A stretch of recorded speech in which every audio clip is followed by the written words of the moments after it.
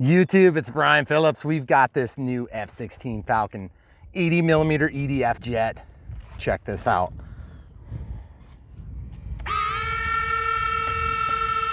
Awesome retracts. This is our third flight. We got a little bit of wind running down the runway, which is just ideal for this sort of plane. Look how sturdy they are. Nice. And we've got the sun setting, so it's going to be great for the lighting, like this effect. It's so cool. By the way, bright daylight, you can still see the LEDs. Look at the LEDs on the wingtips, top and bottom. Full ordnance pack comes with this. Even in the ARF Plus, this is the bind and fly. So if you're buying the ARF Plus, okay, give me just a second, I'm gonna put this down. If you're buying the ARF Plus, then you're gonna get everything but the EDF fan and electronic speed control. So everything else comes in it, the retracts, the servos, all that good stuff. So you'll want to check the pricing if you're putting this up against other competitive brands that are in similar size class. That being said, this thing is really great. It flies so far, this is our third flight, like I said, 6S 5000 30C. You'll get about 3.5 minutes, and respect the timer. You will be out of power after that. We'll be at about 25 to 30% tops at the end of that flight if you're flying it like I am. So without further ado, we're gonna reset and get going. Okay. All right, final control surface test, and here we go, full throttle. Oh yes. Out of the gear, move the battery back a little bit further on this one. See, they're just getting in. Those gear are slow. Oh, you can see the LEDs so good. Full speed pass right over the house. Oh yes, you can totally see them. Okay, out of the throttle on the way down. Be nice to my battery. High speed pass coming. Here we go. Oh, that looks so gorgeous, guys. So gorgeous. Got a nice little roll there. High G maneuver, just to show you can do it. Out of the throttle. Going into the wind, about 45-degree angle on my right wing. Full throttle here. Going with the wind, it's gonna be a high speed pass. That looks so good. Out of the throttle, we're gonna glide around. Full speed pass.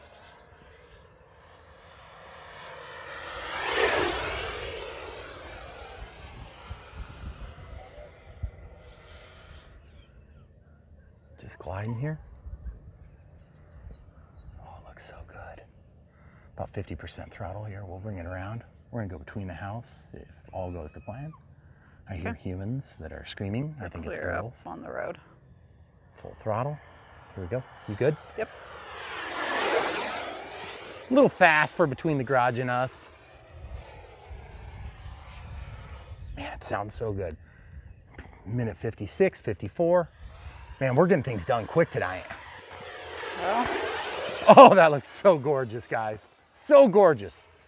There we go. That's full elevator deployment there.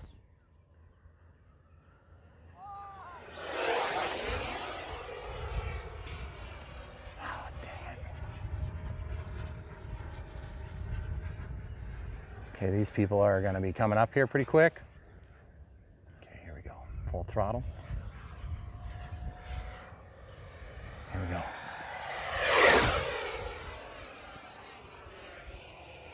Out of the throttle. Just gliding down. Gear coming out. Let's see how she does. Over the vampire killing zone. Sinking. Oh, that would have been a gorgeous landing. Great. Okay, out of the gear. Going under the sun here if I do it all right. Over the sun, sorry. Closed one eye like a pirate so I didn't get blinded. Oh, I want to do a high-speed pass so bad, but I'm not gonna. I want to be a good boy and get into a final. Oh, that looks so gorgeous. All right, guys, here come the gear. Camera crew's getting in position. Takes about 7.5 years for them to come down, which is very scale, and I love it. You want to be about 4 steps back, please. Wind is whipping, coming in over the low point there by the vampire killing zone. We're going to bring in and bleed off the inertia as much as we can. A little bit more throttle, just get us here, baby. Yeah, baby, woo!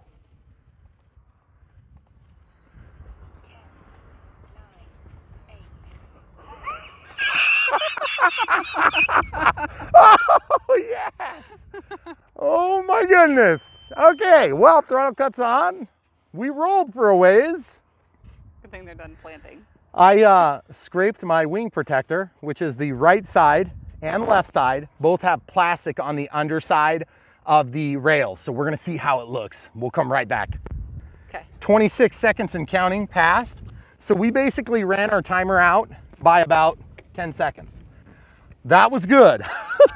While we're walking, I'm just gonna walk over here. ESC status, look at that. That smart pack tells us exactly what our voltages are. 3.8, baby. That's pretty good. That is really good. And by the way, that was scary when I came down here because I had to make 2 turns, and anybody who has flown an F-16 knows that they love to lean over.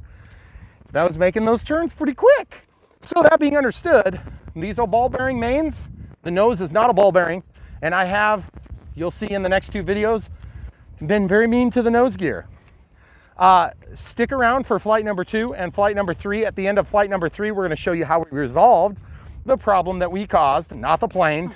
Throttle cuts on. Control surface test, everything looks good. And I think we may have salvaged the gear this time. So, Great. Hold that please, camera crew. Here we go. Yeah. Yes! Just to show you guys. I just want you to be aware of something. I think I counted 9 screws holding the nose gear in. 9. Wow, yeah. Okay? These are so resilient, but you want to know what's not, guys? And you're not going to like this, Horizon. That pin, it bends if you crash. Oh, weird. If you crash. Did you hear that? If you crash. If you crash any other F-16 you have, that gear is going to be broke off, and it's going to be broke off down there, and it's going to break your fuse. So you're going to have to replace the fuse, and you're going to have to replace the retract. Okay? Super happy with these things. I don't know if that was a good landing or not. You get so tied up in the moment with these things that it's almost hard to know. And to be perfectly honest with you, this thing does get hot, by the way. It gets hot. So when you're done, leave the canopy off so it can cool, okay? Just a couple thoughts. Let's taxi this thing and see how it does. It's also same as other F-16s that you've seen in the past. Oh, let's see if we damaged our missiles. Wingtips. There's a little, you got a little, your tip dirty a little bit. Oh man, I got the tip dirty. Well, I don't know. Is about matches. I can live with that. That's not bad though. Not bad. We're gonna taxi some. Okay. We are going to do a custom livery on the tail. Okay, so there's our full right. I did notice that it turns a little bit better to the right. Look at that green light. It is so bright. Than it does to the left. That looks so stinking gorgeous, guys. Okay, so let's go back to the other side here, camera crew. I'll show them a left-hand turn here. Look at that, guys. Good left hand. That means we didn't break it for once. I'm so proud of myself. Camera crew, we are evidently slower than this jet. And when I say jet, I mean EDF, electric ducted fan. Listen to the sound. I know, it sounds really good. Like, hold on, what is that?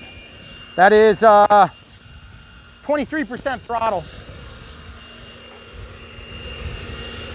It sounds so glorious. And by the way, just look how real it looks, guys. This thing is so detailed. Camera crew, go up by the side, I'll trade you. It just looks so good. And yes, the landing gear will forgive pretty much what you throw at it, with the exception of if you're going, say, 60 miles an hour and you run into a bumpy ground, you're probably not going to come away with undamaged, okay? Yeah. So that being said, I need to ask you guys a favor because we're going to be short on time here. I'm going to make this really short. Check the link in the description. NX8 has been glorious. NX6 has been good too. You can pretty much do this plane on the NX6. And by the way, if you're wondering, camera crew, if you can hold this, there is safe select. I haven't even shown it on this plane because it's so awesome. I literally don't have enough time to show it. To flip the switch. If you want to buy this thing, check the link in the description below. It's one of these planes you gotta hug it because there's like nowhere to hold it. Mm-hmm. This thing is awesome. Definitely cool, extremely detailed, almost as detailed as the Draco, but maybe just a scotch below, because the Draco is awesome, by the way. If you don't have the Draco, go ahead and get it now. It's worth the money. It is expensive, but it's awesome. This plane is a level 3. Mike. Sorry. This plane is a level 3 in the bind and fly basic, which means it doesn't come with a battery, but it does come with the receiver, AR637TA. But in a level, it's gonna be a level 4 if you're going for the ARF Plus. I'm gonna tell you from experience, I don't fancy myself a jet expert or an EDF expert. I feel like where I lack, it comes with landing, okay? And it comes with spatial reasons, you may have noticed. That being said, if you have a wide open space, this thing will land okay. If you have some level of skill, it shouldn't be bad, but it is not a first EDF and it is not a second EDF probably either.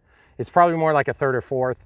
And that is, I'm not even including the Habu. The Habu, as far as I'm concerned, is a ready to fly beginner trainer and it is very good, but I wouldn't even qualify that. If you get a Futura by FMS and you put in an AR637T or an AR631 and you set it up as prescribed by our settings, you will love it and it will land at a 1/3 the speed of this plane and it will be more forgiving. Now that being said, the gear on this, the retracts are stronger by a long shot. They're stronger. They're not indestructible. Yep. So I will demonstrate in the last video that we share exactly how you can destruct them. That being said, you'll notice we just flew it. This is our 3rd flight. That means they were so destructed that it took me 10 minutes to fix them. And you'll see that too in the video. All right, guys, we're gonna try to get another one in just because we love you so much. YouTube, it's Brian Phillips. We got the F-16 Falcon. This is an 80mm, beautiful EDF. This thing is ultra, super duper scale. Full disclosure, 2nd flight coming here. We have flown it once. Show you these amazing retracts. Super sturdy. All 3 of them have oleos that are functional, full metal. Locking gear. Notice the light on the gear door. So cool. You can't even tell that it's on in the sunlight. So So all right, cool. going to the end of the driveway. Okay. All right, guys, here goes nothing.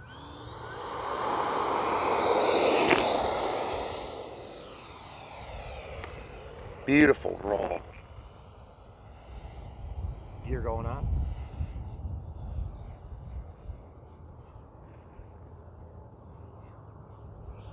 Do a high-speed pass. Holy crap. That is so fast. Our first flight was with ordnance. Rudder over the nose, full speed pass. Because we know that's what everybody wants to see. Man, this thing is zippier, way zippier with the ordnance off. Okay, camera crew, 10 steps back. Good job, right there. Full speed pass again. Thing looks great. Getting lots of wind over our right shoulder now. Let's show you just a nice roll here. Oh yeah, show real quick. That was 75% input. See that red LED there? You can see it full daylight, well, morning daylight, and it's doing just fine. Okay, we'll show you a little bit of slower flying here. Out of the throttle altogether. Look how slow that was. Except it wasn't at all. Okay, here we go. Going into the wind this time. We're gonna try to slow it down, do a pretend landing. Obviously, we're not landing. Gear coming out, the gear take forever.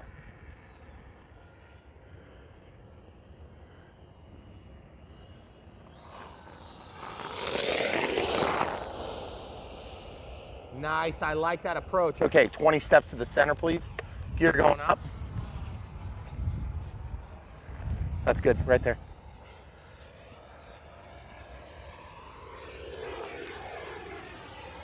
(5006S30C here, Smart Pack Gen 2.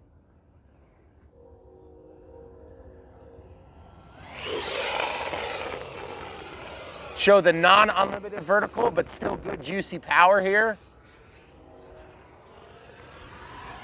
Ordnance on this plane is absolutely gorgeous, folks.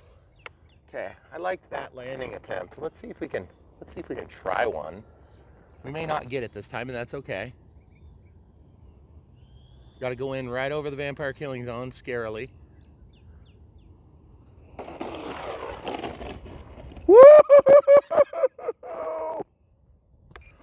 seatbelts on. That was a fast landing, but I tell you what, it felt good. Mm-hmm. Show the people the bumps as we walk. Yeah. Big grass chunks. Full disclosure, on our first flight, we went off the end of the runway, something similar, except we broke off the nose gear. And the nose gear meaning just the wheel. Mm-hmm. Okay, so camera crew, I'm gonna hand you that. Yep, got it. Oh, by the way, 17 seconds left. Telemetry shows us about 30% left on the pack. 3.8 on the packs. I'm gonna be nice to this. EDFs are extremely taxing on batteries, okay? Okay. Looks good. They look perfect. Oh, No, that is awesome. no grass Okay, or anything. let's. Looks so good. Well, the only reason we picked up grass on that first one was just strictly because we had no wheel. Yeah. It was a bumpier spot. That actually looked really good. So you know what we did though? Hmm. I think we bent that shaft. Mm. That shaft is bent. Now that could be partly because of our first attempt. Mm-hmm. So the good news is you can pop that snap ring and you can straighten that shaft. So without further ado, that's what we're gonna do. Obviously we're not gonna show it again. Guys, this plane is awesome.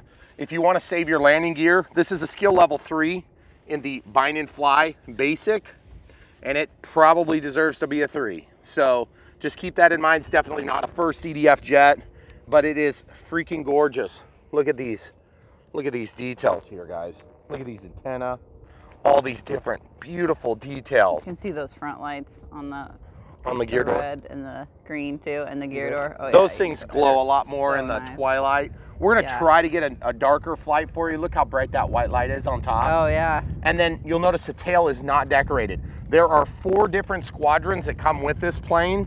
By the way, these come off without tools, and it's accessible to get to the EDF then. No glue, no cutting, none of that. You get to put them on yourself, and then you know exactly how they go on, which is nice. That's the way I prefer it, especially on a plane with an EDF, because for whatever reason, I want to be able to get to the EDF, the fan. All right, guys. Squadron markers. Squadron markers, there's 4 of them. Yep. They come with it, but Horizon wanted to make this, E-flite wanted to make this so that you could do your own easily. We are gonna do our own, and we're gonna model this after the 132nd Squadron, and that was what was flying out of Des Moines. And it is a gorgeous plane. Very good flying. 3.5 minutes goes super fast though, guys. I'd like to get another video with a bigger pack as soon as we can. I can't guarantee it's gonna be right away because it's just been windy, windy, windy. And this plane does all right. As you can see, that landing was not bad. If I would have been over 3 degrees, I would have had a lot better shot at it. But you know what? You win some and you lose some. Honestly, I would say this was a victory. Our first one was still a victory, even though we lost the nose gear. Stick around, we'll show you that right away after this.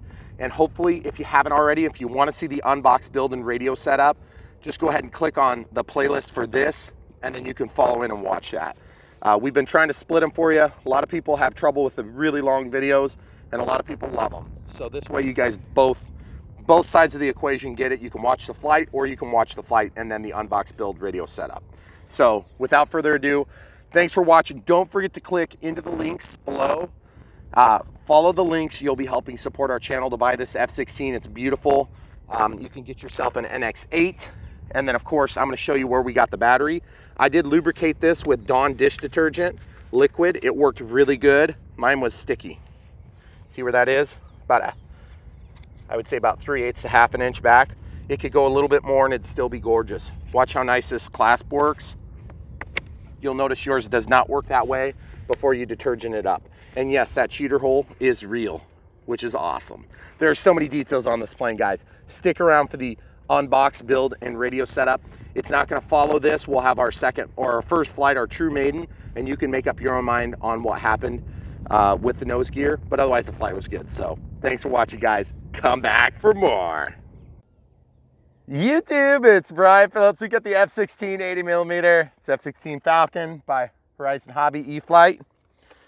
We are gonna show you this thing fully loaded today with all the ordnance. You'll notice that we did not pick any squadron markings, and look at these amazing retracts, fully aluminum, locking on all 3 fronts. Look at that system. Everything is installed. The only thing you have to put on is the ordnance if you want it. One of the easiest builds we've had in a while. So we're gonna try this out right now. We'll come right back.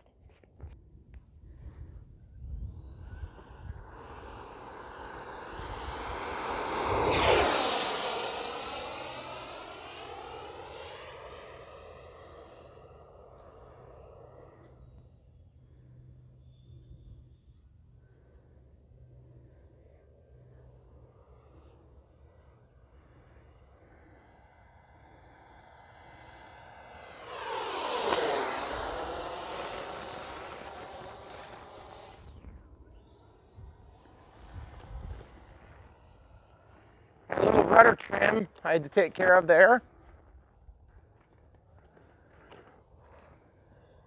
50% throttle here, 80mm EDF. Gorgeously powerful.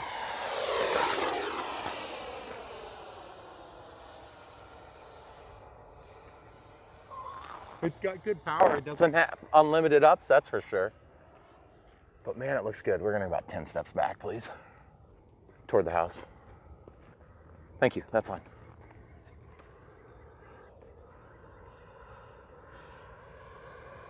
Full throttle pass. Oh man, that looks so good. Out of the throttle.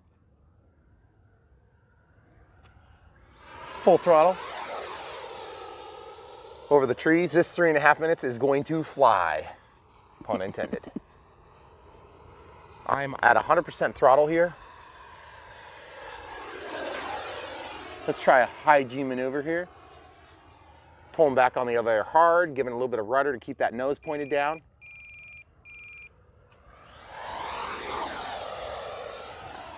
Gen 2 6S 5000 here is what we're flying with. Man, that is so gorgeous and it sounds so realistic. Okay, here we go. Gear coming out. We're gonna see what happens.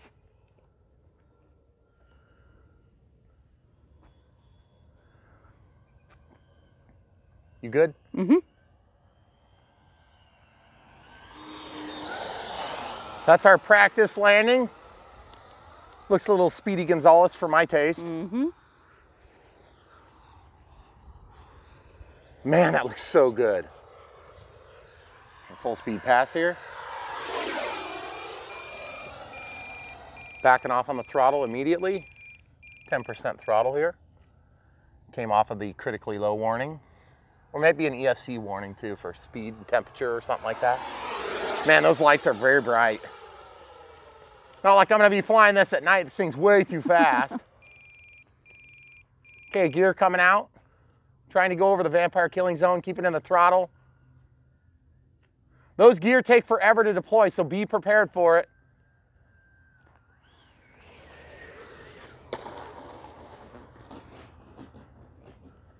Okay, throttle cuts on. That was a rough landing, but I was carrying so much speed. Yeah. I said if I go to this side, I run the risk of going over the driveway. If I go to this side, I run the risk of hitting a big clump of... Okay, so 6 seconds left. I'm gonna clear that. I run the risk of hitting a big clump of grass. Yep. So that's just the reality of the situation. So what we're gonna do is we're gonna go ahead and walk to it right now and just full live and in charge and in person here. We're not gonna even pause it. Now, any tricycle jet you fly, and by the way, that thing flies fast. There are no flaps, there are no flaperons. Disappointment from me, but you know what? Everybody claims that you can just high alpha it. Maybe not with this ordnance pack. Okay, so nose popped off. Okay. 0 damage. Damage, that's good. That's very good. What got hurt? I don't know. What got hurt? Here. Unclip. Let's unclip. We have been desperately trying. We are aware of the noises that you've been hearing in our videos. Yes. It's the mic when it rubs my shirt. It's very challenging because of our shotgun style filming. We're trying to improve. Oh. Ooh, that'll happen every time it's tried. Your wheel. The wheel came off. It's right there. Yep. And then there's the wheel. And there's the wheel. Okay, so I would say that the landing gear don't like to run into clumps at like 60 miles an hour. Yeah. So not a big surprise. Everything else held up okay, but the actual wheel popped off. There's a snap ring here that goes on, and that snap ring is what protects it. And then there's a bend in the shaft. So that can be straightened easily. But and I can tell else? you where the wheel is because I can see it right now. Let's show the people at home. I don't really think in good conscience I can blame the airplane for this. That was me. Look how big these clumps are, guys. This is not exactly the Draco here. Okay. Hey, look, it's 0.75. Oh, there you go. There you go. That's the size. Is that all the pieces, you think? Well, that's a washer, but there should be a snap ring somewhere too. Ooh, okay. So I'm gonna have to pause and look for that. Yeah, that one's going to be the harder one to find. And then, of course, just straightening that shaft, I think, should be no problem. But the thing is, once the wheel pops off, you can see this thing snaps through, and then that's how it makes your wheel, okay?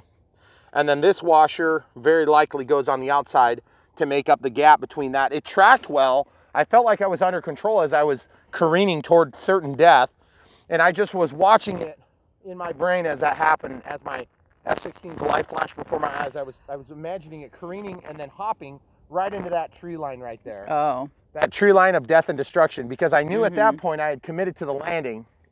And if I gave it throttle, I'd probably be right about the stall point and I could maybe roll. Yeah. But I said if I did that, then I'm like, okay, well then I gotta come back and try to hit almost perfect again, because I hit just, I don't know, 15 feet, 20 feet past the end of our driveway. So if I would have plopped the mains down a little bit harder, I think this would have done it. So the other thing too is I with all the ordnance and everything, I just didn't feel like I had enough to go ahead and get that nose up. So maybe the CG needs to go back a little bit. Let's show the people where we're flying. You'll see this in the build, unboxed and radio setup, but I'm flying that right here. That gets the CG, from what I can tell, really good. That's a 6S 5000 30C as recommended. It's the middle size. They recommend between 4,000 to 7,000 by the manual. So I would say so far the thing flies great. It's fast. I'm definitely not going to say anemic on power, because it wasn't anemic on power, but it's a lot like the F-18 in that you have to give it throttle and it needs power to fly. So it's not going to be doing unlimited vertical. It's not going to be an easy plane to fly. Excuse me for a sec. It's a fast plane. You need some area to roll out probably. It looks really good in the air. And I don't know, with the ordnance and this light wind we're getting, let's show the people the windsock. I would say that the performance today by the ES3X was pretty good. You could definitely see it chattering in the sky as it was going along. That's not uncommon. That was not AS3X jitters. That was fighting the wind, and there is definitely wind this morning. So I would say beyond this, which, you know, can you really blame a plane? Come on, guys, look how big these bumps are. Yeah. These bumps are big. And So- there's rocks and stuff every once in a while. So I would say, you know, sure, it's a bummer, but, you know, I didn't really expect it to fare very well. If I could have somehow lifted the nose, those mains are so robust. But then you run the risk of breaking the mount into the plane, and then your fuse is broken. So I almost feel like we lucked out with this damage. So, all right, guys. Was the warning battery or ESC? I don't know. Or does it even matter now? I'm not sure. It doesn't look like the battery's down all the way, but it's not sagging right now either. Right. See, we're at 3.7. So I would say right now, the battery timing at 3.5 minutes on that flight was about right. Maybe if you had dead calm and you had somewhere you could go up and then just glide, you'd be able to get away with a little bit more. But I would say right now, 3.5 minutes, I would stick to that timer like glue. It is not going to give you a 20-minute flight like the Draco. This plane is awesome. It's very gorgeous. It feels like it's got ample power to get off the ground. I don't know if you guys could tell when I was taking off because I wasn't able to talk. We lose our mic range there. but I could have rolled probably 10, 15 feet early, which would have been just shy of that turn there. But I felt like I was pushing it, and with a jet, you don't want to push your takeoff, because if you do and you try to roll before you can roll, there's two things that are going to happen. You're going to slow down a bunch, and it's going to be extremely hard to get air, or you're going to push that throttle down at the ground, and you're going to get a little bit of thrust, and you're in ground effect, and as soon as you fall out of ground effect, you're going to slip out of it and crash. So I felt like I'm just going to play it safe. I'll go a little bit faster, and then I'll get my air. And you'll notice that it yawed to the right really bad. That was a trim issue. So I trimmed it about -18, it looks like right there. So that's a pretty small trim actually. So really satisfied with it. I thought maybe at first it was tipping because I had pulled early, but I don't think I did. I think it was just trim, because I noticed that the plane kept kind of going this direction and the wind is coming this way. You guys can't tell, but it's going this way.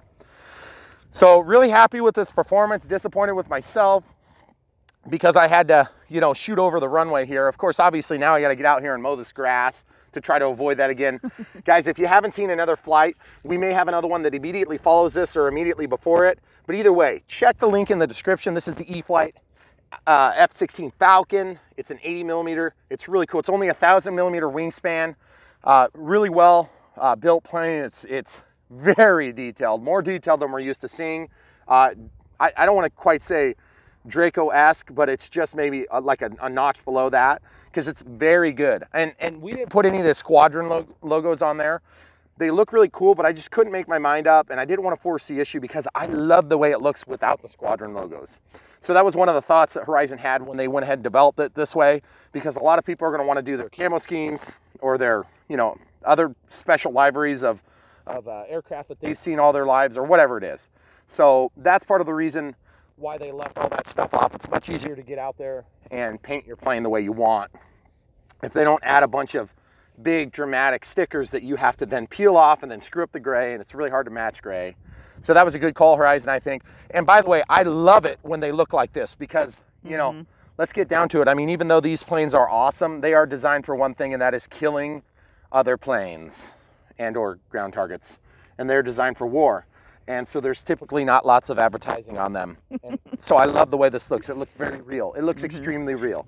If you guys haven't seen an unbox for a while, you may want to watch the unbox. Not sure if it's going to be on the playlist or if it's going to precede this or if it's going to be after this. But the point is, we're trying to adjust so that you guys get what you want on YouTube, and then YouTube can reward us by us meeting their arbitrary algorithm details, okay? So we're not doing it necessarily because anybody's asked us to, but if we start doing the flights separate, we're gonna make sure that you can watch the unbox pretty much right away, and then the flight will be there and you can do whatever you guys want. If you wanna skip the whole unbox, build and radio setup, go for it. Just watch the flights, you can see how it does. We'll give you these, you know, thoughts after the flights, but then you can go back and watch that. Just click on the playlist.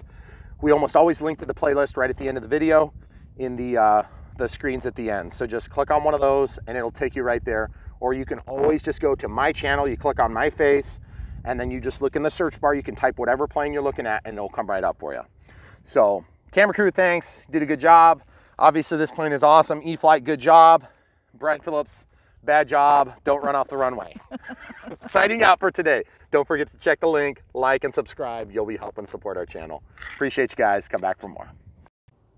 All right, YouTube, so we just got done with our maiden flight here a little bit ago. We had to break away for a minute and we're back. We've got the battery out, so it's kind of standing up, the F-16 is. And just surveying the damage out in the yard, we were able to recover everything but the snap ring. And so I found it on one of my other crashed planes. So worked out nice. I put it on a piece of tape just so it wouldn't get lost. And then of course we've got the wheel hub, if you will. I'm not sure exactly what that's called, but it's two halves. So I think it's actually the wheel and then of course the tire. So this tire is nice and firm. Everything is fine about all these items, but what happened was this got bent up and slightly back in the crash. Now, I'm not 100% sure if we're going to need to heat this, so I have a torch just in case. But I also noticed in looking close, if you want to show them right here, there's actually a hex. There's a hex there. So if you look really close, that is a hex. And guess what? Snap ring, snap ring, snap ring, hex. Now, why is that important? That means that hypothetically, there's a possibility that this is a repairable part if this doesn't work out. Absolute worst case scenario, you can replace the entire thing, which is probably going to be not the most economical proposition should you bend it. Let's show the people how that kind of would be accomplished here. This thing is awkward to flip because there's just nowhere to hang on to. But you guys see there's totally serviceable. 1, 2, 3, 4, 5, 6, 7, 8, 9 screws, and that whole thing comes out. So if you want a camera crew, because my hands are full, just go ahead and wiggle this left, right, up and down. The whole thing. See? Nothing. It did not damage the plane at all. It just damaged that one piece, which, to be perfectly honest, it is a piece. Right. So, but it's not anything too critical. So that being said, what we're going to do right now is, and by the way, on my next flight, the ordnance will be pulled off, so I'm not actually super worried about the ordnance right now. So I should have probably taken that off camera. But my first thing is I just need to brace everything while I try this. So I just have a crescent wrench, nothing fancy about it. And all I want to do is try to bend this, but I'm going to try it, and I'm just going to use very extreme caution. I'm going to use a lot of caution and care.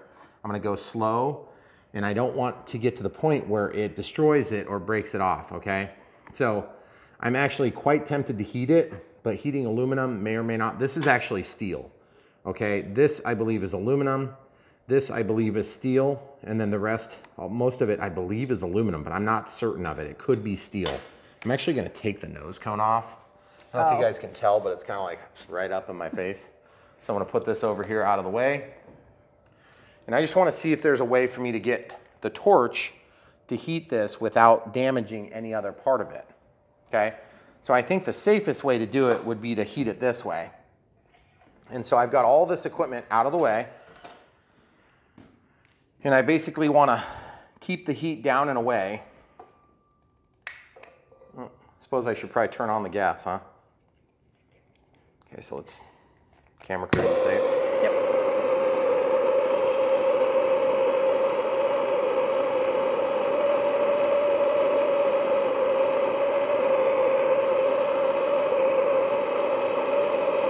It's getting red.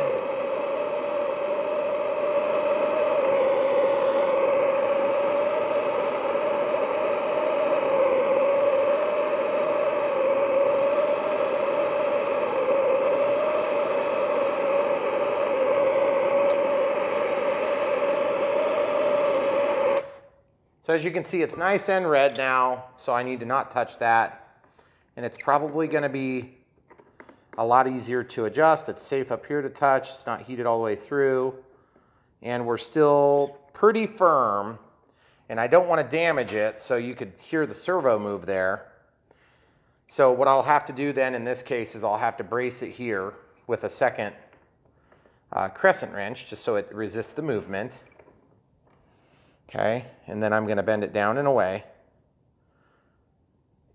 And just that little extra bit of heat, you want to show the people from this angle here? I'm pulling just down and away. I'm getting as close as I can to where it bent. And this is actually not warm at all. That's surprising. And this is good. That's going to be still pretty hot. Now I'll show them from the front. We got a little bit of upward. We need to bring that down just a hair so it's square. So I'm just going to come in here. This is cool to the touch.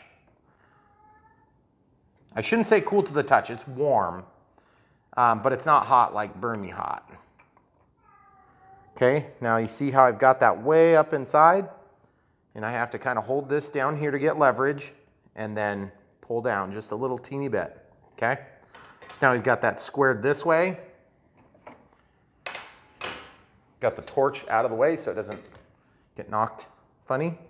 And then we need to come just a little bit more this direction. And then I don't know if I'm going to quench it with oil or anything. I think I'm probably just going to leave well good enough. Did I say that right? Leave well enough alone. There you go. Whatever that is. I'm going to leave that there that way. That's what I'm here for. Okay, so that looks like it might actually be just a little bit too far. I gotta go back just a hair. I went a little bit too far forward. So this is where you're gonna get hysteresis in the still and it's gonna break. Camera crew, what's hysteresis? Like memory? Or over, I don't know. You're right, just keep explaining. Well, it's like the memory in the steel. And when you go back and forth, then it's gonna make a weak point, right? Yeah, it could. So now this is pivoted because the servo got moved. See how that moves? Mm-hmm. Okay. So now this is probably nice and toasty, so I'm gonna just real carefully grab just a kitchen rag that's got a little bit of moisture on it. Yeah, that's cooled. Yep, so it can be touched and handled and no problem.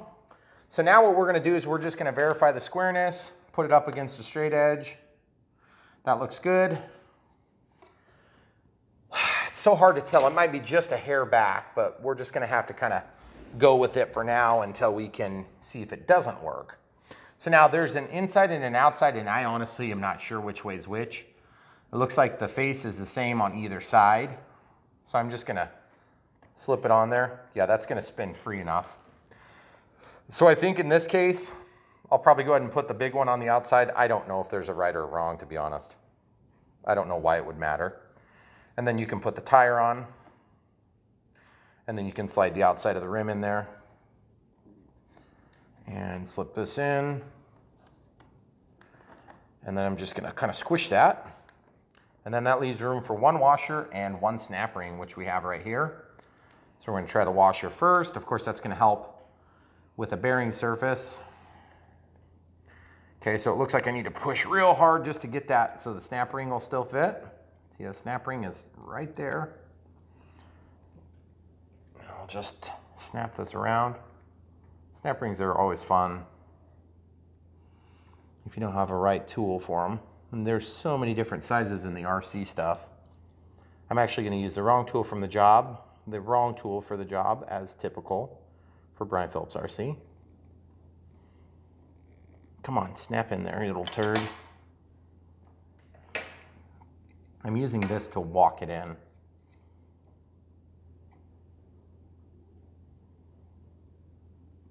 That's not wanting to go. I'm gonna have to get some pliers. Okay. All right, guys, so I just got some needle nose pliers with a nice, fairly blunt tip. That should help me get it started.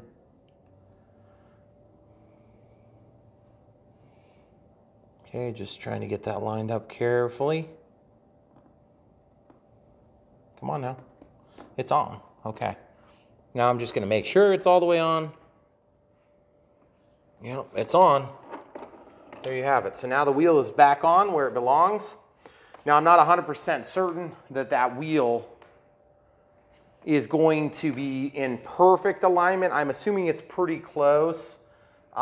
It isn't impossible that it's not perfect. In fact, it's pretty probable it's not perfect compared to what we would like to see on a nose wheel, because especially on a jet, you got to be going pretty straight. And you'll notice when I pick that up, look what I did. I bumped this. So I got to re-glue that thing, but no biggie. It just pulled out that one spot. So I'm actually going to take the ordnance off now anyway. So I just wanted to show you that was a pretty easy fix. In terms of damage, I'm actually, and look at the details on these gear door. We didn't point this out in the video, but look at that. That is so cool. Wow. Even the inside of the gear doors are detailed. This plane is really cool. It's got plenty of power. The F-18 would be, on a scale of anemic, would be more anemic in terms of power than this one. This one is powerful enough to go, but it's not powerful enough for unlimited vertical like the A-10, okay, or near unlimited vertical. So I don't want to be misrepresenting the reality we face, but this plane has plenty of power to do what you want to do with it. So I'm happy with that. Now it's just time for me to spend 5 or 6 flights at 3.5 minutes a pop trying to figure out how to fly this thing good. Because this plane, it is fast. And when you land, you either have to stick it when you've got a short runway like we run off of, or you have to have the wind helping you. So I don't know if you guys can tell this, but it's extremely windy right now. But show them the windsock. That's why we're not flying right now, because it's just super, super, super windy. So anyway, that's what we get for one day. I think what we're gonna do is we will, oh, and I also wanted to talk to you guys about the squadron logos. It comes with 4 different squadron logos. There's 1, 2, 3, and 4, I believe. And I actually really like a couple of them. But I grew up, as I mentioned, if you haven't seen it yet in the unbox build and radio setup, I mentioned that I grew up in Des Moines in central Iowa, and we're still basically in central Iowa, but we're outside of town now.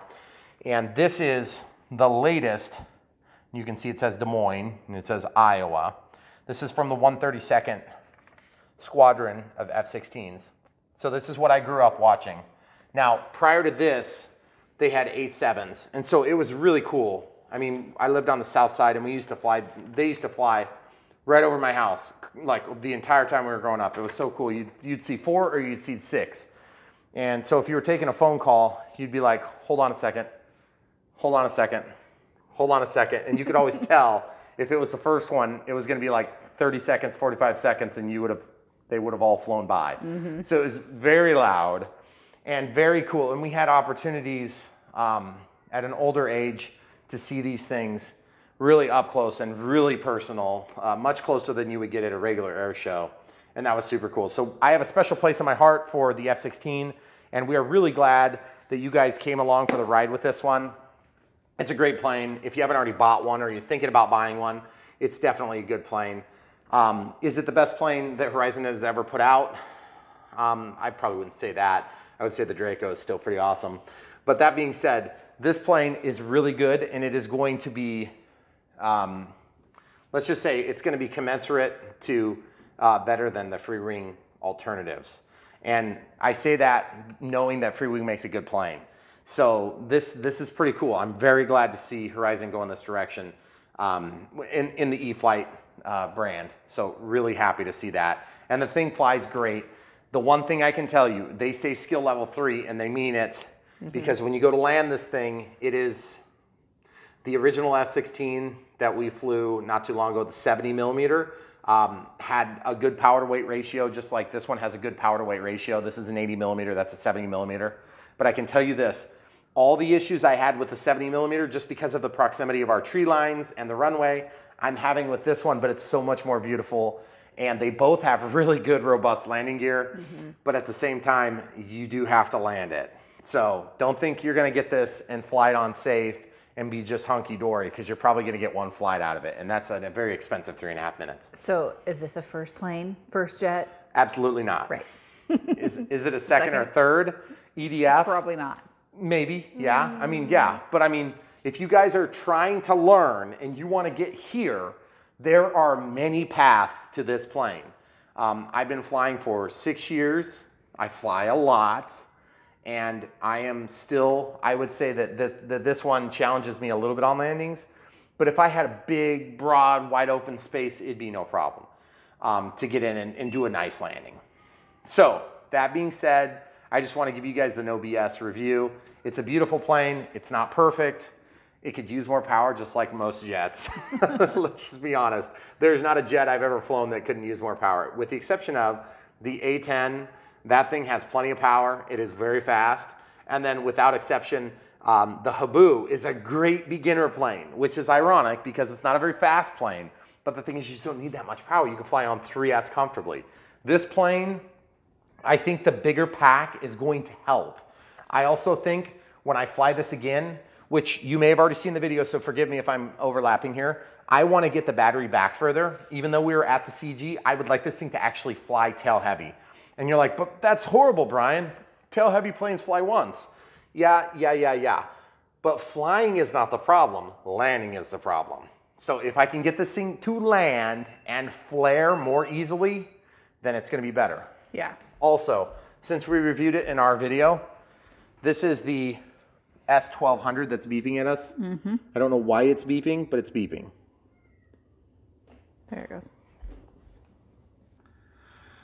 So anyway, this thing has been working out great. We've liked it so far. We've only used it for a single channel use. Of course, the S2200 is going to be the better alternative because you get 2 channels.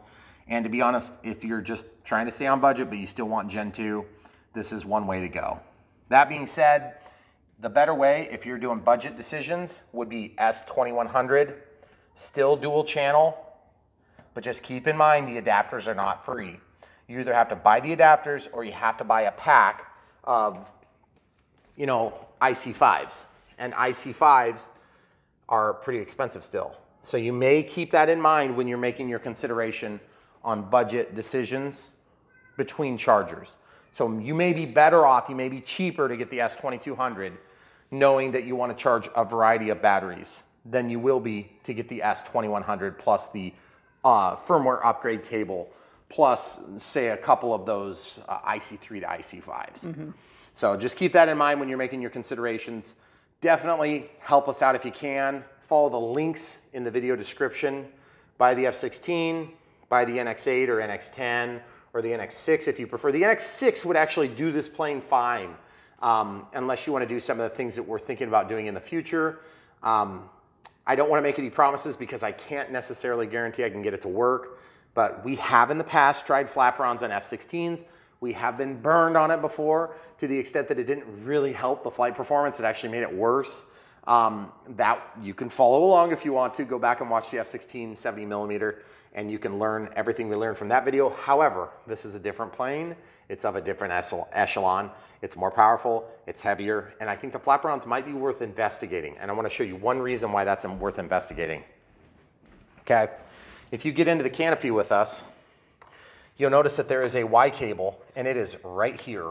That is the Y cable for the ailerons. I was disappointed with the mess of wires. If you guys always like it when I give complaints about planes because everybody has real complaints. Here is a Y cable for the ailerons.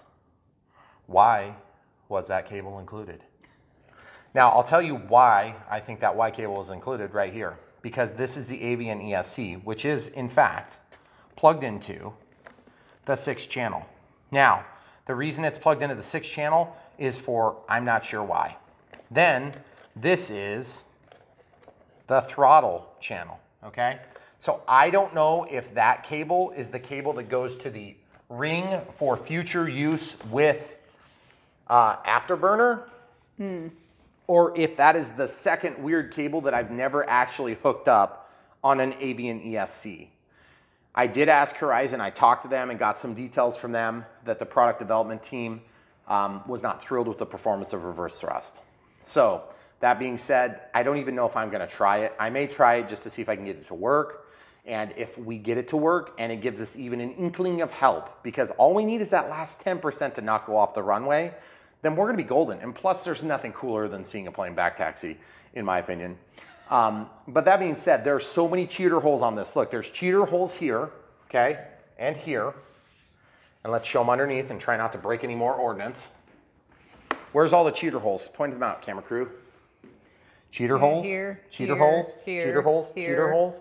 Where else? Well, and up here, the main here, inlet. and here. So now those ones up front are just for the ESC and stuff, for the ESC and electronics. The reason I point that out to you is because I know a lot of you were screaming at the screen as I rolled off the driveway, and I was screaming at myself as I rolled off the driveway. If you would have had reverse thrust, you wouldn't have gone off the driveway. I don't necessarily agree with that assessment, although it is a thought. So it's definitely worth investigating. So we'll investigate it. If it's a complete waste of time, we may not even share it because it's probably going to be a huge waste of time. Otherwise, the product development team at E-flite would have added it in this plane because it's all the stuff is here you need. Secondly, flaperons. I don't know if it's going to help or not, but I still want flaperons and I still want AS3X. Now, I don't really care about safe. And so if I have to give up safe to get flaperons, I am totally willing to do that. But I'm not sure if it's going to work. Because if you remember, the AR637TA is a semi-lockdown version. And as the newer ones are coming out, they're becoming less lockdown, which is good. And that's an improvement. So that being said, that is still a 6-channel receiver. But you guys know, and I know, because of the telemetry, there's extra channels above the 6 that you can hook up to. So it's more like a 9-channel receiver, if I remember right. So that means when you do your assignments for gains and things like this, if you have the channels on your transmitter, then you could take advantage of controls on, off, or gain controls that have been assigned to particular axis of controls through the telemetry side of that, okay? So anyway, I'm not gonna go into all the details here because this video is already long. At this point, I just wanna say, good plane, serious consideration, not for everybody because it is definitely a skill level 3, and they're calling the ARF Plus, which is everything but the EDF fan and the ESC, I believe. Receiver. And the receiver, but you do get the retracts, which are awesome on this plane. I mean, you saw how much that, I mean, that would have destroyed the other F-16. Yeah. It would have broke the frame probably in half. Now, I could have fixed it, but it would have been broken in half. This took me probably 5 minutes of picking up parts and 5 minutes of collecting parts and then 27 minutes of me talking and then 30 seconds of fiddling with the shaft to get the job done. So that being said, definitely serious consideration for anybody who is a skill level 3, whatever that means, meaning if you know how to fly planes and more particularly landing jets. Another thing too to keep in mind, as you land this plane, the EDF is peppy. You get power quick, so you can get out of some trouble, but you have to remember the power to weight ratio. I showed this in the unbox build radio setup. I was not able to get a 1-to-1 thrust to weight ratio because when I tried to fly it vertical, it was not enough. So you have to keep in mind, not only does it take time to spool up to that level of power, but it also takes time to then respond. And if you're coming in high alpha and you shoot a bunch of thrust that way, you are probably just gonna end up damaging yourself more when you don't quite take off. So you have to plan ahead about not 5 seconds, maybe 3 seconds ahead on an EDF that's this weight and power. So when you come in for a landing, you have to commit at some point. So I hope that all helps. You guys make your good decisions because here we're not trying to talk anybody out of any plane. We're trying to talk you into success. And success means sometimes this isn't the plane, it's your next one. Or sometimes that means you need to go back a step and get something that's easier to fly, that's gonna build your confidence and skills. Because one and done pilots will destroy this industry faster than anything else, okay? We want people that know how to fly, that enjoy flying, that go home with a plane in one piece. Everybody crashes, but you don't want to crash a $500 plane. You don't want to crash a $1,000 investment and just be a one and done. That's why I'm not pushing people into the Draco, even though it flies easy. It's just not, it's not a good thing to do for us influencers. We should be influencing you to make good decisions, decisions that keep you in the hobby so that you can buy more glorious, awesome planes like this because they are good and they're getting better. So keep at it. If you're still, you know, lusting after this gorgeous F-16, trust me, I'm with you. So, and it's been that way for a long time. I told my wife I've been wanting this plane pretty much since I started flying. Yep. And if I could have got my hands on this when I was a brand new pilot, I probably would have. Yep. And guess what would have happened? I would have been really upset and I probably would have been likely to quit. So resist the urge to splurge unless you're ready. All right, guys, we just got done with our 3rd flight. This will either be the 1st flight or it's gonna be one of them somewhere. If we crash, it'll be the 4th one. 7000 Gen 2 30C 6S.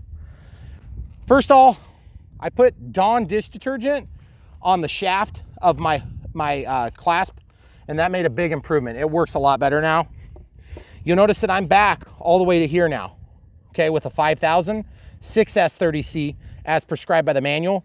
You can go from 4,000 to 7,000. We're gonna try the 7,000, but before I do that, I wanna see how this CG's out because we would have shown it as being almost tail heavy in this configuration at that position, okay? So I just wanna test it. Now it's a little bit of wind. And yes, I am testing with the gear down because you're landing with the gear down. And to be perfectly honest with you, the only problem you're gonna have with this plane is when you're landing because it's challenging to land, okay? That feels tail heavy, okay? I'm gonna go back just a hair more. You see where my fingers are? That's where it's balancing out. You see that? I'm probably another 5 millimeters back for my CG, okay? I'm gonna remark that actually probably at some point. I like being able to flare my planes, okay? That's probably about as far back as you wanna go because if you go any further back, it's gonna be tail heavy. You'll notice it was wiggling a lot. You can actually adjust that too, by the way. Let's check. Clearing the timer now, scrolling down. I'm gonna go to forward programming. Did I turn it? Oh, I unplugged it. Forward programming will disappear if you unplug your plane, okay? Let it go through its dance. Okay, there's forward programming. Connecting. Gyro settings. You might have to let it boot. There we go. Safe select.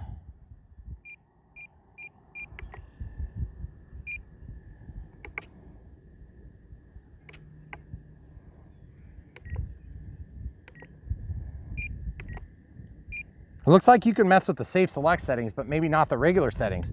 Or maybe it didn't load.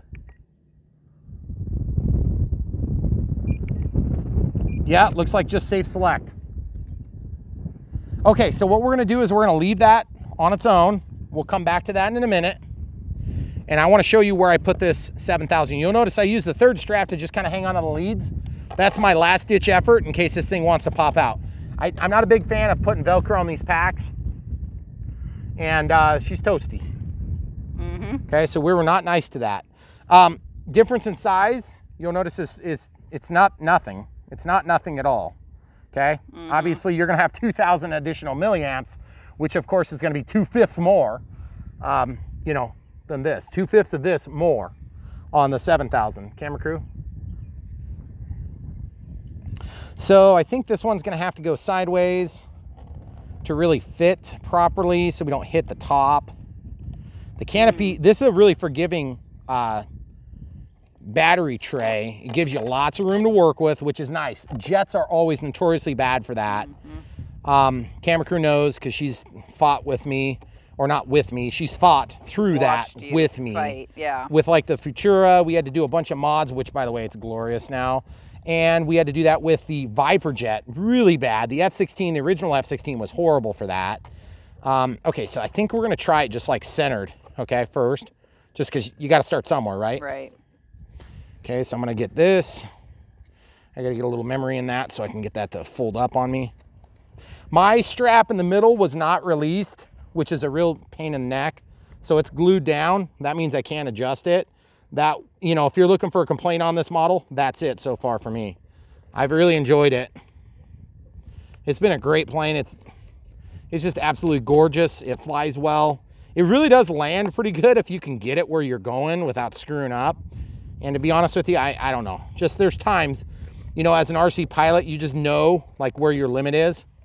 And I feel like this plane is, you know, it's not beyond my limit. I can handle it. It's just in the right conditions, it's a lot worse. Meaning when it's extra windy and things like that, it's a lot more scary, but the wind helps slow you down. So it's a trade-off in this case for me. Okay, so now that everything is working, I'm gonna get these leads so that they're down and away from the canopy. I'm just gonna test something real quick. I wanna make sure that battery stays. Yep, it does. This is gonna be harder on the landing gear, so I'm very fortunate to have this opportunity. This should get us a little extra flight time. I just wanna see, I'm guessing I'm gonna be back here at the back of that box, okay? Nope. Okay, I can live with it. We're gonna lay it down and we're gonna go. All right, so we're going on the 7000 6S right now. Final flight controls test. I have it further off the runway to give us more run up because it's a heavier pack. And my camera crew and I are gonna step back a few just in case something goes horribly wrong. Hopefully it doesn't. Perfect. Full throttle. Beautiful roll. Gonna play it conservative and get into the throttle there. Oh yeah, gorgeous, gorgeous. A little extra weight for a nice windy afternoon.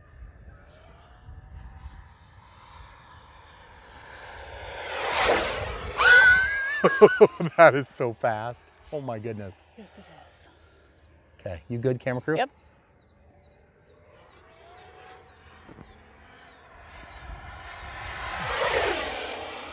Got that one. That's full roll right there. Okay, now we're gonna respect our 3-minute timer here, but we'll probably just listen for the beeper and then we'll go for it, okay? Or we'll just be really mean to it today. Okay, you good? Straight up. Oh, that looks so cool. And full elevator. powering it into dive. That's a little scary.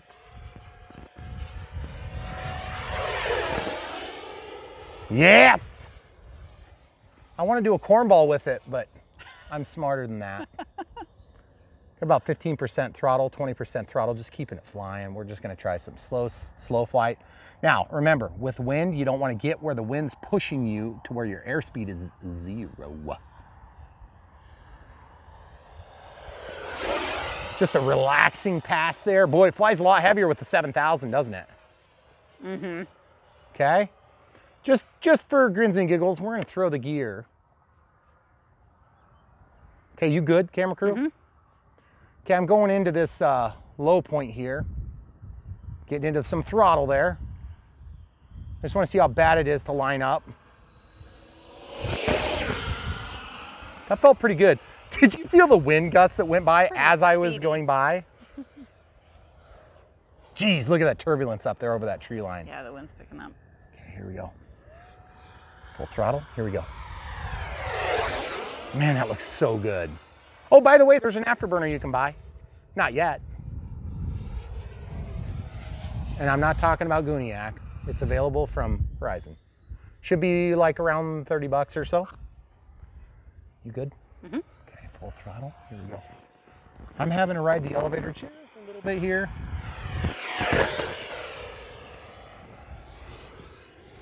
That's full up elevator there.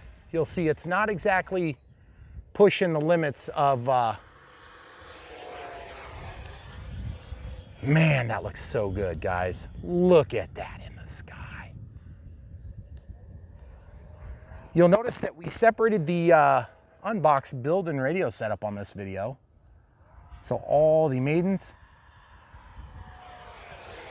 All right, call me a nut job. Did I see vapor around that thing, or is that just in my head over those trees? I'm just gonna go with nut job. Well, I mean, I'm like for serious. What? Did I see it again? I don't know, I'm looking at the camera. Oh, I know, but like, if that's for real, that is the most amazing phenomena I've ever seen in radio controlled. I think it's not in my head. I want to try it again. Oh, that's our timer. Look at this. Watch when it goes here. Do you see that? No. Oh my goodness, I think it's fog or something. That is so stinking cool. We're gonna watch the footage. I'm sorry, I'm going way out there. Okay, gear coming down. We're gonna try this here. Okay, camera crew, I'm gonna try to land it. Okay. That light is so helpful. Oh my goodness.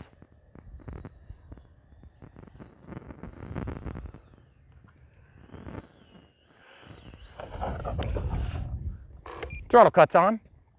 I don't think we're gonna have a problem with getting that one to stop today. What's your shortest landing yet? Oh my goodness. Wowzers. The wind is kicking up. That was not the wind. That was me. Oh man. Extra hey, grass. We found the tire. It's right here. Oh, that's good. That's good. Got the tire both times. Well. Okay, so. Wait, I see, hold on. I see the wheel. It's like we're just making deposits as we go. Here's the wheel. Here's the other wheel. Okay. Ooh, that washer is gonna be. Well, the washer's not too hard to replace. But let's just keep going back and see what happens. So, all right. I can live with that so far. So far it's not totally destroyed. I was actually, honestly, I was trying to put it down with the mains on the grass. I ran out of elevator. Oh. What should have happened is I think I ended up getting it a little bit too nose heavy, and I am looking down at the ground just to see if I can find the washer. There's a snap ring that's for sure long gone. Mm-hmm. I'm just curious how bad I screwed this plane up. I mean, if it's not totally destroyed, I'd be amazed. Throttle cuts on. Up, I see an antenna. That looks pretty good, actually. Yeah, I know, but look. Oh, that's so sad. From where? It goes over here. Where is it? Where does that go? It goes on, well, what the heck? I think it goes here somewhere. Where does it go? Oh, the tip. I broke my tip off. Oh, man. I hate it when I do that. I'm going to have to pick it up. Here. I can. Okay. It's the pieces, guys. Oh, this is going to be so painful to look at. I'm like, I don't even want to do it. I don't even want to do it. The missile. The missiles. You didn't break the missiles. Not yet, but I probably did, actually. See this? I'm going to slide that missile rail off. Okay, so missile and missile rail. Okay. They're not broken. Oh, that's so awesome that I didn't destroy the missiles. Who wants to fly around a plane with broken missiles? That might need to get re-glued there. Okay. Just a little bit of grass there. Okay. So the factory recommends that you leave these on, even if you fly without ordnance, for tip protection. And there is a right side and a left side because they have plastic on the bottom. Hey, there's the tip. Do you see it? Oh yeah, I see it. Balls. Wait. What the heck is that? I don't know. I was looking at that too. You know what? That's like the inside of like a... No, it's one of those Nerf things. Oh, okay. There's the tip. Okay. Okay. Thank you. Thanks for your balls. Balls in the tip. Got the whole package there, right? Great. Okay, so let's slide this off. Yep, that came off okay. The missile comes off the rail okay. Guys, I don't know. I'm trying not to look at the nose gear. You're not turning it over. I'm intentionally not turning it over because I'm scared of how bad it's going to be. Oh, there's where the antenna goes, right there under your finger. That's it. That's not bad. Are you freaking kidding me? That's... Okay, hold on. This is good. Oh man, those landing gear are so good. That's crazy. Holy cow. I can't believe how good that is. It turned the servo. Is that what it did? Look, it just slipped back into the shaft. So I need to loosen that. Are you freaking kidding me? This didn't even break. That is unheard of. Did you just see that thing? Yeah, so I said, who lands a jet in the grass? All right, this is the test.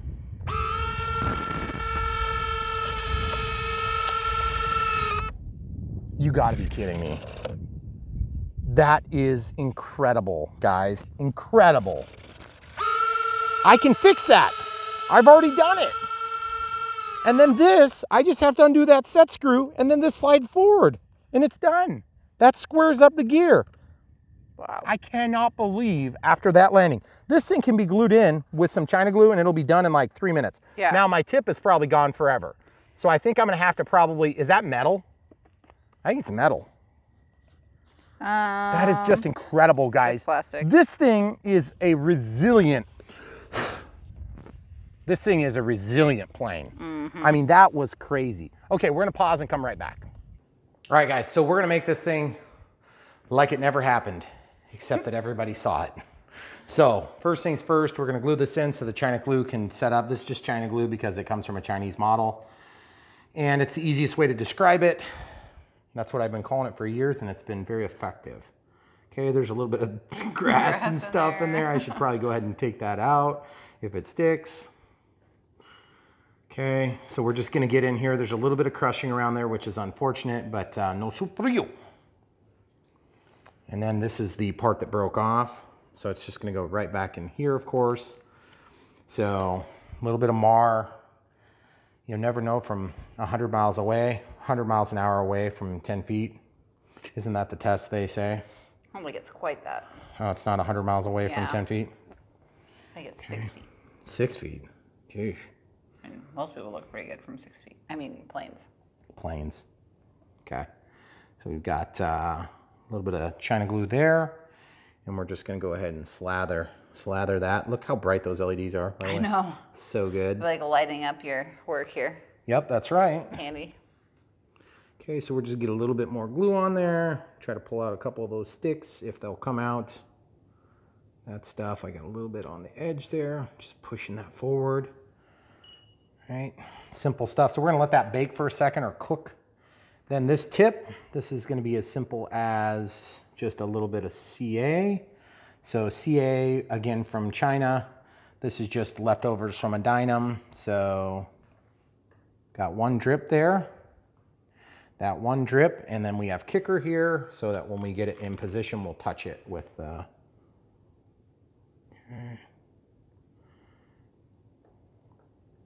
except I don't want to do that. I want to soak up this extra drip. Okay, so that extra drip is going to go away. And we're just going to set it with the kicker. So if you guys don't have kicker and you're opposed to getting it, please do yourself a favor and get it immediately, because you will use kicker more than virtually any other item in your whole repair kit. Yeah. And I mean, I know from experience, I crash all the time. I say that only, I'm serious. Like I crash all the time, guys. It's just part of it. When you fly a lot, you're gonna crash when you're a newer pilot. Okay. And if you're ashamed of your crashes, then learn from them so you don't have to repeat it. And of course, I have just maybe not done that very good. Okay, so then pull this out, let the glue get stringy. See how it gets stringy? Then it'll stick almost permanently. I'm just gonna take off this here just to get that out. Ooh, looks like our magnet was popping. So good thing we noticed that. I'm gonna use, on this, I'm gonna go China glue for that, not CA, okay? China glue could be a little bit dangerous because it takes up a little bit more thickness. Okay, so we're just gonna slather that there and we're gonna slather it here and we're gonna let that sit. We're not even gonna touch it, okay? We're just gonna leave it, okay? We're gonna leave it, okay? This is set, it's good. Now we're gonna put the tip back on.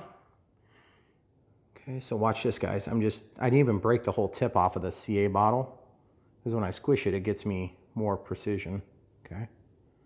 It's got just a little teeny tiny bit of CA there.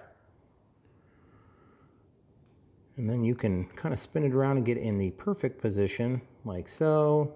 Whenever you like it, then you can set it.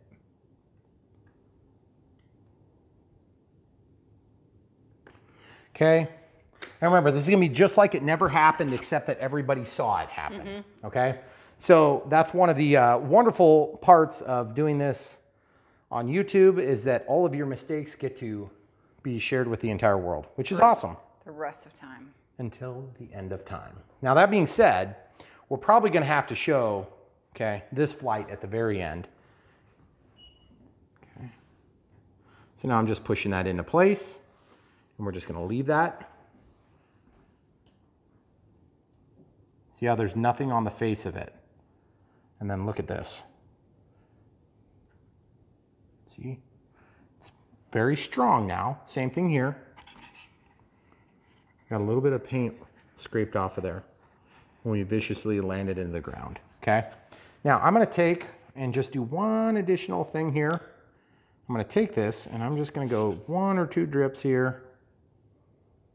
And I'm just gonna drip that all the way along the tip, okay? And I'm just gonna kind of paint it on this spot. Now, why am I doing that, camera crew? Added strength.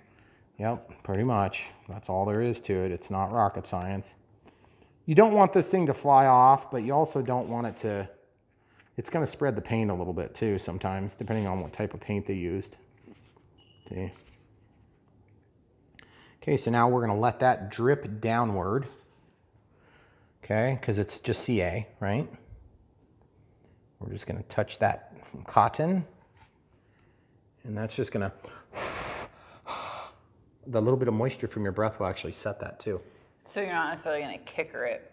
I'm gonna kicker it too. You are. I'm just gonna run it along the side like this, just to guarantee, because the kicker will make it set in uneven ways. But let's be honest, guys, look at it smoking. You see it smoking? That is so cool. Now, call me crazy, but when that F-16 was out over the tree line, there was vapor around it. And I don't know how that is. I didn't think that would happen unless you had like a plane with something going on, but I swear I saw it. So we're gonna look at the footage. And if that happened, that is the coolest phenomena I have ever seen in radio controlled. And I've seen a lot of cool things. So that is really cool if that just happened. It may have been totally in my head though. And I'm kind of leaning toward it's totally in my head. Or maybe it didn't pick up on camera. If that happened, okay. So this antenna is good. It feels like it wants to kind of rip out still a little bit. So I'm actually gonna intentionally take that out now and I'm just gonna go a little bit heavier on glue because I don't want that to be fighting me all the time. Okay, so that's pretty heavy. And then I'm gonna goop, and I'm gonna goop, and I'm just gonna spread it into all those surfaces. And then I'm just gonna go ahead and do the same thing over here. Sometimes when you've got a break like this, it'll actually pull the material and crush it. And I think that's what happened is I crushed the material just a little bit. So you're not getting as tight of like not as tight of a bite because there's not material there to push into one another. So what I want to do is I want to build up this glue a little bit thicker, and then I just basically want to let it cook off. Okay, now when I say cook off, I mean sit and cook, chemically react with the air, okay? So I'm just gonna let that sit. Now, let's go on to the important part, which is the landing gears. Normally I don't fix, oh, that's not true. You have to fix, one of the missiles had what appeared to be an issue, okay? Was it this one? Yeah. See how that's wanting to break in half, okay? So a couple different ways we can handle that. I'm actually not sure if that is gonna break or if I'm gonna, you know, like if it's just got a bend in it or if it's just kind of sloppy. It looks like it's gonna break, but it's really kind of hard to tell. Can you drip? Feels like it's stronger this way. Yeah, drip CA. Yeah. This might not be foam safe, and we'll find out. And I will sacrifice my plane for you. It should be fine. I cannot have you block on this step here, camera crew. Just getting it into the crack. Now this is an unseen spot, so it's not going to be anything too fancy if you get a little bit of damage there. Okay, and then I'm just going to moisture from my breath to set it. You can tell when it's set because it stops smelling. And I'm not saying to sit here and huff the glue. I am saying that you can tell when it stops smelling that it's been activated and it is done chemically reacting, okay? Maybe it's just kind of a bendy thing. I don't know. Or maybe it's also broke a little bit there. I can't tell. Let's just go a little bit of glue in that one too. See, I'm just gluing into this hole. Just give it a couple of drips. And then I'm going to compress and retract this like this.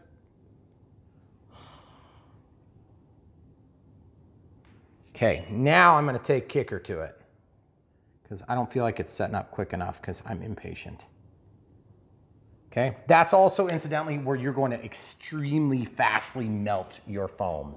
If you use kicker with CA, it makes the chemical reaction faster, which produces more heat, which is why many times you'll see steam coming off. Okay, so let's see how this feels now. To be honest, I just don't know. It doesn't, I don't feel like it's for sure broken. Is the other one that bendy? That's a good test we could run. I'm just surprised how well these things held up. There was a lot of grass in there. You know what? See, it is kind of bendy still. Yeah, but we kind of forced grass into both sides too. I don't know. I've been really impressed with this plane. It is really good. And it just kills me. Okay, we got to get that in or it's not going to go. Yeah. By the way, if you let your glue cook off too much, all you have to do is just add a little bit of glue on the outside and it should let you in the hole. See how nice that went in? No problems at all. Okay, now, you see how there's a little crushing here? If you're concerned or if you have worse crushing, you can take hot water and you can take that out, but it may dimple, so you have to be prepared to flatten out the foam because it's going to relieve those balls of foam. And when your balls get big like that, you know, you may have to smooth, you may have to rub them. Okay, so that looks good. I'm satisfied with that. This was not perfect, by the way. That had a little bit of crushing when it was brand new, okay? It's probably worse now, but it definitely had a little bit before. Yes. All right, so just to be clear, I don't think that's any worse than the other side. And I want to just let that sit so we don't have that break, okay? Obviously the tip is fixed, the missile's fixed. The missile rail wasn't broken at all, was it? No. Nope, it's good, it's solid. Now, this is the important and critical mechanical part that we have to fix. It's very easy. The only thing that we have to fix is twofold. We need to get the wheel back on there, obviously. I need to use a 2 millimeter, oh wait, that's a 1.5. My apologies, 1.5 millimeter to adjust this. Why don't you show them from here? Okay, so we're gonna loosen that, and then look, that'll allow this to come back where it belongs. Jeez, that thing is so bright, it's incredible. Then I'm just gonna tighten that back down, okay? And everything looks otherwise okay there. That's great. I'm just gonna make sure this all is gonna be free, because sometimes that'll bind up your gear if that doesn't move on there free. So this didn't bend, it just pushed the rod back through. This is where we're gonna be, that's a pretty good bend, okay? So this still actuates just fine. Now, I think we can do the same thing we did earlier. Now you guys haven't necessarily seen it, or you may have seen the lesser minor repairs. And so we're just gonna have to, unfortunately on this one, we're just gonna probably throw caution to the wind. Okay, so I'm gonna brace it here. And I need to get low enough so that I can get this tool, 2 crescent wrenches. Okay, and I'm just gonna, this could break. I'm mentally prepared for if it breaks to not cry on camera. That is steel, you could heat it. I don't think it's totally necessary, to be honest. It seems like it's pretty soft. Mine's extra soft, as in broke. Did it? Yeah, it's broke. So now I have to figure out if I can replace just that component or if I can do a different component altogether. Okay, so I'm gonna brace this. You saw how far back I bent that though, right, camera crew? Are you sure it's broken?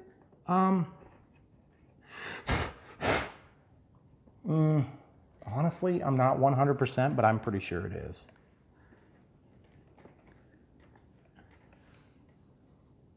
Yeah, I'm pretty sure it cracked. Show them from here, from this angle. Right here. You're gonna have to get way up in there. Where? Oops. Yeah. Sorry. Look away, try it now. I think there's a hairline crack right there. On the bottom part, right there. So if that's the case, then we're probably screwed until we get that thing, because I believe that's press fit in there. And if it's press fit in there, it's done, which sucks, because that means I either have to replace this whole assembly or I have to replace just this portion, because there's a snap ring here, and a snap ring here. There's a set here. That set can be taken out, and then this whole assembly can be taken apart. So depending on what's available, I may be able to still correct it. Now, in this case, the other thing too is suppose I try to, yep, see, I told you it was broke off. Okay. Yep. I knew it was broke. I just didn't know how bad. So you can see that, guys. Yeah, that was definitely broke. Are you focused? Mm-hmm. Yeah, I could tell it was broke. So unless I take that out and just come up with a new piece that I could stick through there, you know, a shaft. But then this snap ring, that got yanked off. Mm-hmm. And then obviously beyond that, these 2 wheel pieces, the wheel halves, you put on one half, it goes to the back. You put the tire on, you put the other wheel half. It squishes together, and then you have your assembly.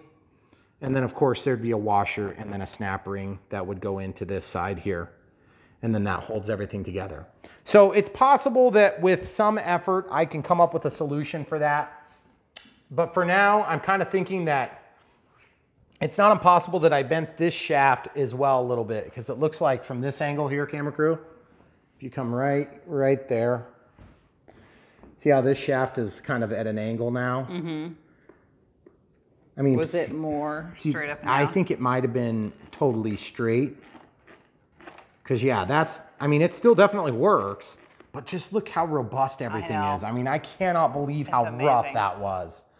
So yeah, I think we're just gonna have to see if we can replace just that single component. I don't know that we can.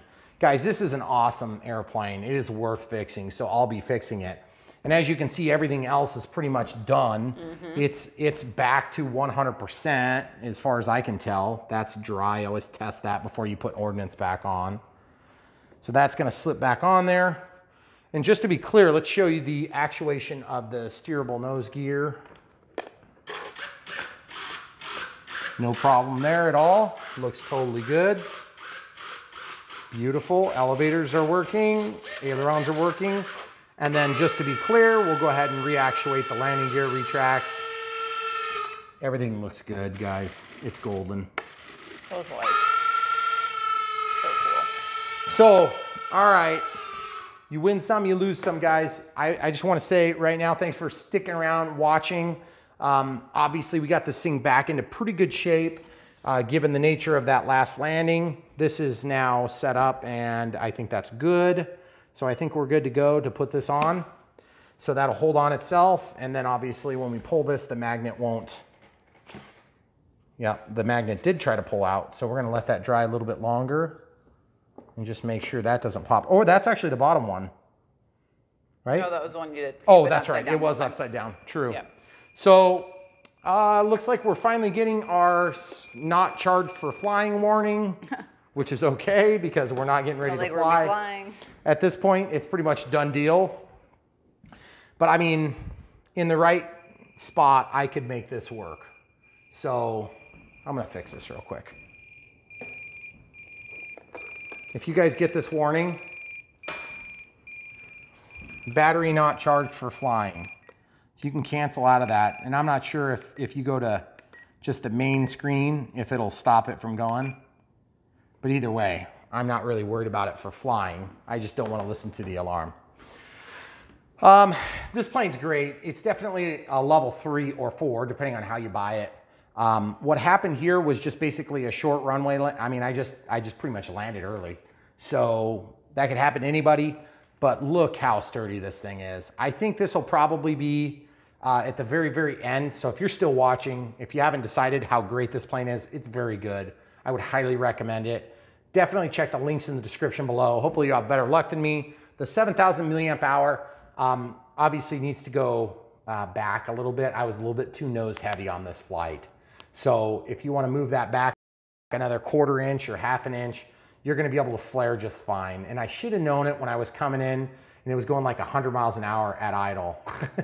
And I was having to ride the elevator with like 15 to 20%. That would have been a good time to say, let's go ahead and walk out to the road and take the long landing strip. But I just couldn't resist. You guys know I'm a glutton for punishment. So without further ado, come back for more, guys. We're really excited. We're getting really close to 100,000 subscribers. We couldn't have done it without you. So thank you very much for being part of this group. And we have so much more coming. We don't even know where to start. So please stay tuned. Click the bell for notifications if you aren't getting notifications. And definitely check the links. You'll be supporting us. That's probably the #1 way you can do it, between watching videos, liking, subscribing, click the bell for notifications. And when you're going to buy a plane, buy it from our links. And if you don't like this plane, you like something else, we have other links below. And you can always shoot me a comment. We try to reply to 100% of the comments. It doesn't always happen immediately, but we try our best. And we really appreciate you guys because you're the reason that we have the channel. And we don't want to forget that as we get bigger. So come back for more. All right, YouTube. So just in studying this fixture a little bit better, this piece is press fit. And so if I can get that to come out, this is my plan. RTL Fasteners had sent us these kits the other day, and so they've been proving very handy today. And so what I did was I found a #3 metric. It's 3x30 with a socket hex cap screw. Here's the product number. And then what I did was I used from the same metric kit. This is all from the metric kit. This is the kit number. 743, rtlfasteners.com. Okay. There's a coupon code if you use it from below. And this shows the washer, M3 flat washer, 50 pieces. So I used 2 of those, 1 on each side, to flank that so it can spin free. I've got this double nutted here. It's not torqued down yet. And then I have 1 nylock out here. So the nylock also comes in this kit. It's a #3 nylock. So meaning a metric #3. That's the part. So it comes with a bunch of those. Comes with 50 in this kit. This kit also came with some screwdrivers here, but I'm not using those ones necessarily right now. I suppose we could check. This might be the right size actually. That's 2.5 millimeters, so it's too big. This one here is 2. And then this one is 1.5, which incidentally, that's the size that we need to take this out, which is my next step, so I can get in there and try to take out the press fittings and things. Okay, I believe that's 1.5 millimeters. I'm not 100% sure though. I'm gonna have to dig into that a little bit. That is the size to adjust the servo horn, if I recall. Right here, which is pretty cool. So yeah, so if you end up getting that kit from RTL Fasteners, then it'll have this. I happen to have one as well, this style, and that's 1.5 millimeters as well. So guys, we'll give you a quick update on that if it works out as expected, because as you know, we ended up breaking it off. It didn't break in the landing, but it broke when I tried to straighten it, unfortunately. And this is steel, so it's pretty strong, but I don't know if this is going to be quite as strong. Okay, so real quick update. We pulled this apart here at the oleo. Real easy. Just a word of warning, when you do get that pushed back, it likes to lift out, okay, like this.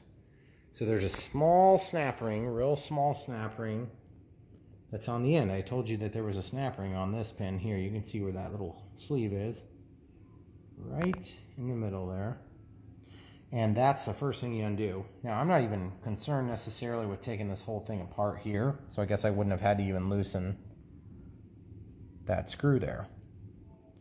So my next step is to press this out, and I'm going to tell you how I did it after I get it out. All right, folks, so I was able to almost take out that shaft. Luckily, it fought me so much that I was able to just drill and tap it. And then I took the RTL Fasteners M3, and then I found some smaller ones that worked out really nice. And then, of course, this hardware came out of this part here. So what I'm going to do is I'm going to actually disassemble this. I've got the bolt with a number, that's a 2 millimeter drive, hex drive. Then I have another washer, then I have a regular standard nut, and then I have a spring washer. And the thing that's cool is when this is going down the runway, it's going to be going like this. So I'm just going to simulate that. So going like this. So it's not going to loosen any of that hardware as it spins forward. Now, if you spun backward at a high rate of speed, it could potentially back it off, but I doubt it's going to back it off.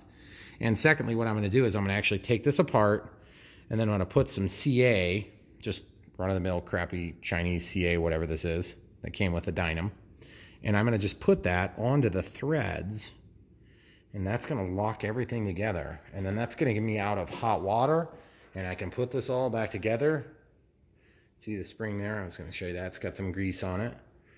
And then this is going to go back in here, and everything gets reassembled, and then she's flyable again. So we'll show you when it's all put together and done. So excited. And plus, this is even more serviceable than it had been because I can replace that screw now. We'll, of course, show it flying too. All right, come back in a minute. All right, guys, so this is the finished product.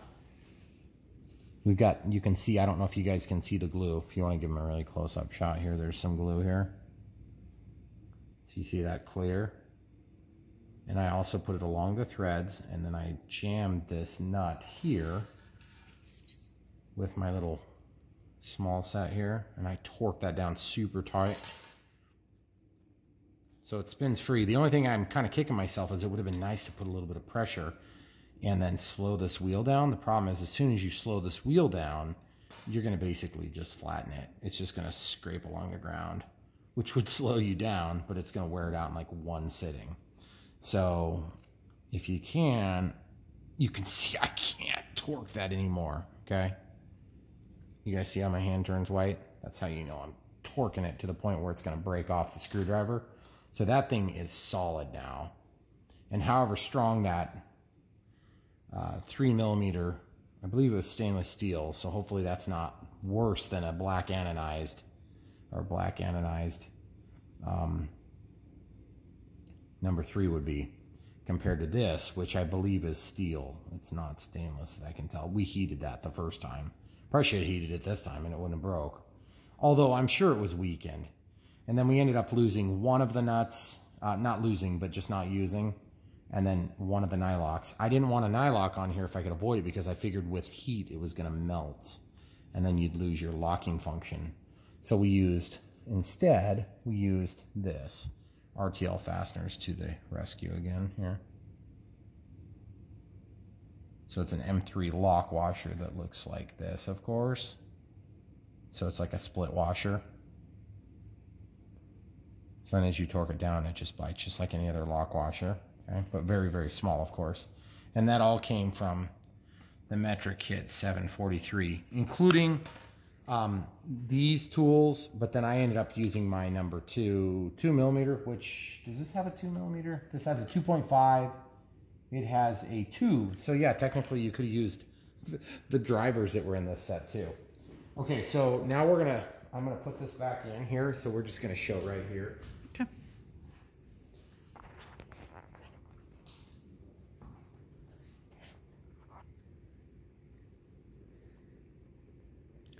See, this spring is gonna wanna shoot everything out, okay? So that's gonna go just like that.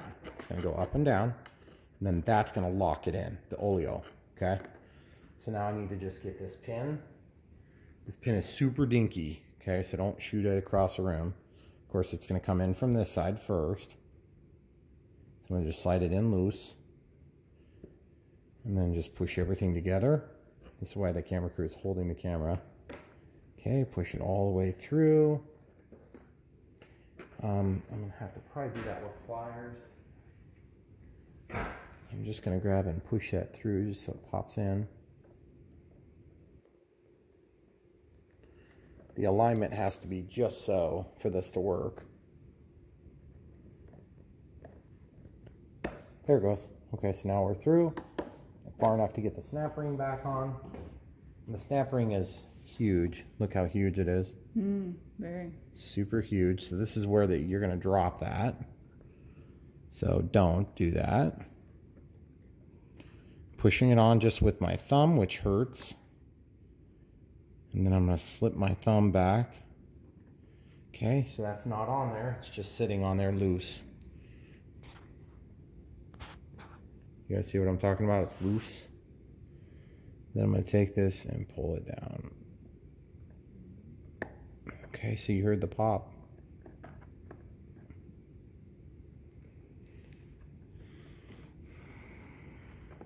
Sorry, camera crew. I feel like a dentist when I do this, except a dentist would be even smaller crap. Mm-hmm. She lives to see another day. Okay, so then just real quick. Okay, we have the nose cone. That actually looks nicer than it did before. It's a miracle. And then when we close the landing gear, then we should be able to verify everything clears because it is tight in there. So we're going to do that next. All right, guys, so we've got it energized and this is after our little repair. As you can see, everything is looking pretty kosher here in terms of the angles and everything. Just to be clear, there is a little bit of play on this wheel in general, but there's a little bit of an angle down now.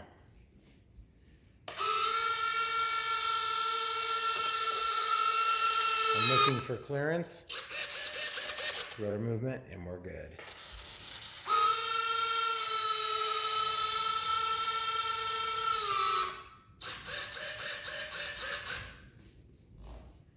One more shot here.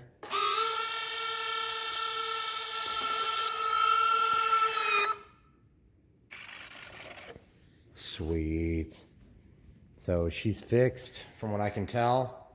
And the only thing I need to be careful about now is just, and like even this turned out really nice. That was super easy. Just basically got glue holding it together, CA. And then this thing, that's probably the most noticeable damage I would say from the whole endeavor. Got that one little teeny spot right there, which is obviously not ideal. Even this antenna was broken. So we did super, super good on that crash. Okay, here goes the gear again. One more look. It's so awesome. Just loving it. Okay, speaking of loving it, we're gonna close out with shameless kitten views. Hi guys, you just hanging out together? You're so cute. Try to wake you. You wake me. All right, guys, you know what to do. Like and subscribe. Click the bell for notifications. Come back for more. Ryan Phillips signing out. Thanks for watching. More to come.